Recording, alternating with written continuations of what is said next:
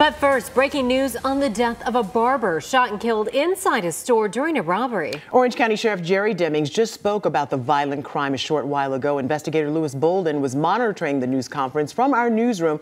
Lewis, what did the sheriff have to say? Well, Ginger, the big thing that people want to know is, have deputies made an arrest? They have not, but they are giving more details about who they're looking for. The sheriff said he believes the suspect frequents the Pine Hills area and possibly lives in the area, and they are asking for the public's help. Now, Wednesday night around closing time, a gunman walked into Strictly Skills Barber Shop on Pine Hills Road, demanded money, and then opened fire. The owner, right there, 43-year-old Brian Berry, was killed.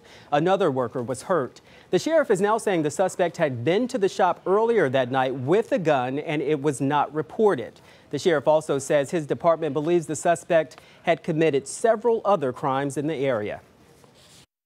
We believe this suspect committed a robbery and a carjacking last Friday, 1 week ago, during the evening hours in East Orange County.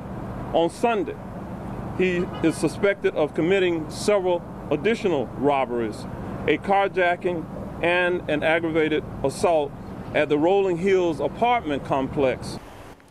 The sheriff's office says the suspect has been seen in two different vehicles, a green Ford Fiesta and a gray Chevy Cavalier. There is a $5,000 crime line reward for information leading to an arrest. And because the suspect is accused of multiple crimes, the sheriff says there could be multiple rewards. The victim leaves behind a wife and 2 children. The sheriff says he wants to get the suspect off the street because he believes he will continue to commit violent crimes. Julie?